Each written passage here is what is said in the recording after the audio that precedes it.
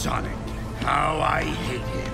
And all of that loathing has been focused into this invincible instrument of destruction. Every defeat, every humiliation at the Hedgehog's hands will be returned 1,000-fold by my unstoppable creation. This is my dream come true. With this invention, I can expand the Eggman Empire across the globe and conquer the world!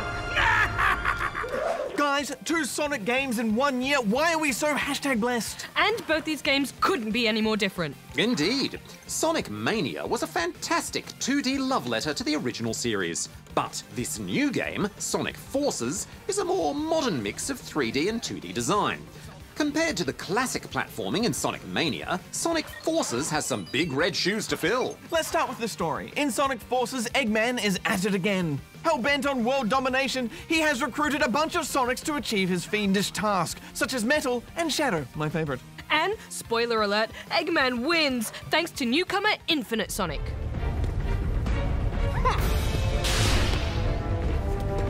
Whoa, this guy is faster than Sonic! Powered by a strange Phantom Ruby, Infinite easily beats Sonic, who is then trapped on Eggman's moon base. In space!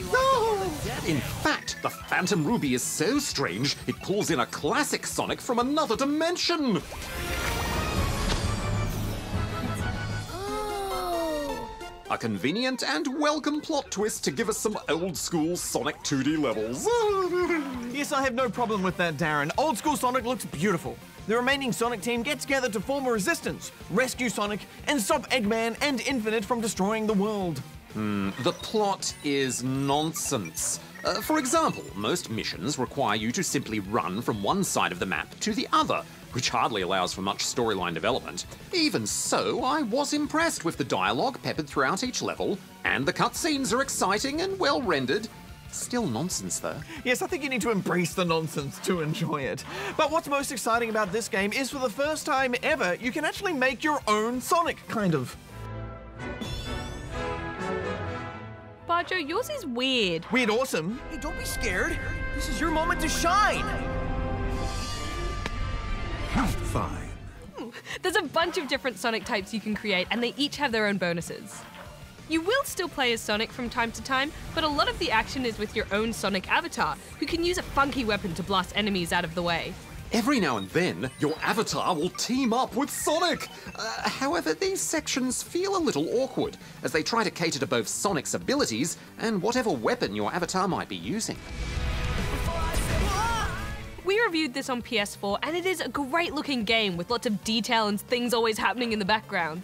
The action moves fast as you dash attack enemies and grind and swing about a variety of crazy fast levels.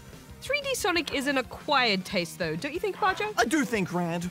Personally, I've never been a massive fan of the 3D Sonic style. I just find it a bit jolty how you dash attack and how the camera moves so fast. I just find it a bit hard to keep up with it. Give me the old 2D drop and spin any day. 3D Sonic gameplay has improved over the years, but it is a very different style of platforming. Some levels in Sonic Forces are better than others. It's towards the end of this fairly short game that you start to see the weaknesses in the level design. The difficulty increases due to the game simply being unpolished, rather than levels requiring you to have more skill. I totally agree, Darren. However, I found myself playing more and more just to get the costume unlocks, though. That was almost worth it for me. There are so many of them, and I had to have them all. Just when I think your characters can't get any weirder, you find a way, Bajo. Thanks, Rad. Overall, I didn't have a great time with this game, and it wasn't the gameplay, it's actually the interpretation of Sonic and Knuckles and all of the characters and the voice acting. It just doesn't sit right with me. No, wait! It's something else. Gotta scan him and figure this out.